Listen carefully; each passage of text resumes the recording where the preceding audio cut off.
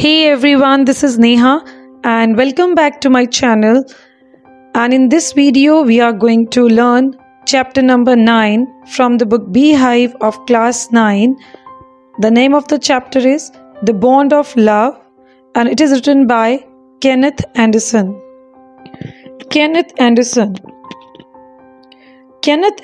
was a British writer and hunter who wrote many books about his adventures in the jungles of South India. He wrote many real-life adventure stories. Introduction. The Bond of Love is a story of love and affection between a human being and an animal. The bond of love has a power to bind all human beings and animals. Animals can also feel the heat of separation and express their own anger in a typical way. So, in this story, the writer tells us about the bond of love that existed between his wife and Bruno, a bear. When the bear was brought, it was a cub. And when the bear grew up, it was sent to a zoo, and separation of author's wife with the bear became unbearable. Thus, in the story, The Bond of Love, Kenneth Anderson shows that there can be a bond of love and friendship between man and animal.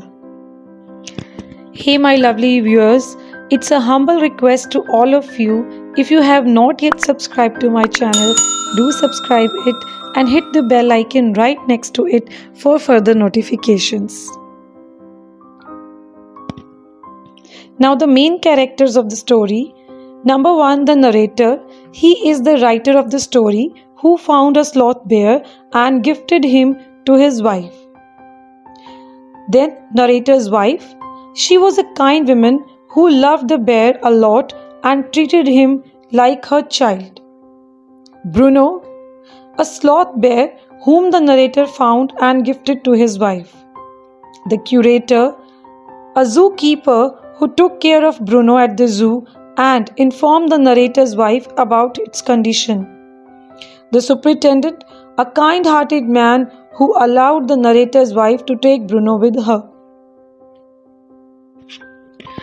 Detailed summary. The narrator finds a bear cub. The writer found a bear cub by chance when he and his friends were passing through the fields of sugarcane near Mysore. People were driving away the wild pigs from their fields by shooting at them. Then they spotted a sloth bear. His friend shot towards the bear and it died. After the sloth bear died, her cub, which was riding on her back, ran around her dead body, making a sad noise. The narrator caught the bear cub and gifted him to his wife. The narrator's wife felt so happy on seeing the bear and named him Bruno. She treated him as her own child and took good care of him. She gave him many things to eat and drink. He ate porridge, vegetables, fruits, nuts, meat, rice, eggs, and drank tea, milk, beer, coffee. Bruno spent his time in playing with the pet dogs of the narrator and his tenants' children. He slept in their beds. Unfortunate incidents with Bruno. Once, an incident took place in the house. The narrator had put down a rat poison. It was barium carbonate and he placed it in the library and Bruno ate it. He suffered a stroke of paralysis. He dragged himself to the narrator's wife. They took him to the veterinary doctor and he recovered after some time. Another time, Bruno drank 1 gallon of old engine oil, but it had no effect on him. Bruno's playful tricks. As Bruno grew, he learned some tricks and at the narrator's wife's command, he could perform them. He could hold a stick like a gun. When she said wrestle or box, he did the same. She changed his name to Baba when he grew up. Baba had to be chained most of the time because of the children of narrator's tenants.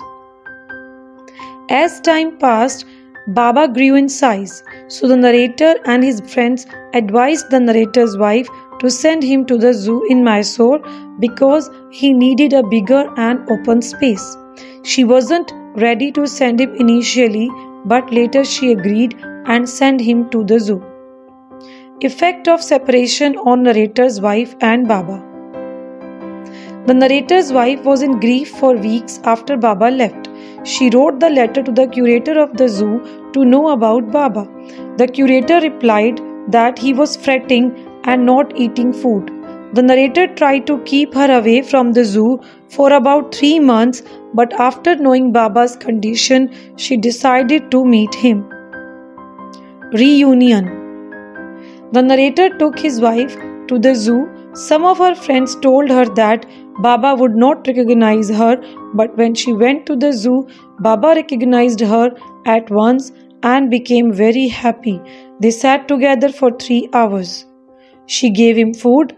She urged the curator to send Baba with her, but he was helpless and suggested her to ask the superintendent for that. Baba returns happily. The superintendent allowed her to take Baba, and he was hoisted on the top of the narrator's car. At home, a 20 feet long and 15 feet wide island was made for him. A wooden box was kept for Baba to sleep. He was happy to be at home again, and the narrator's wife and Baba spent hours sitting there. Thanks for watching.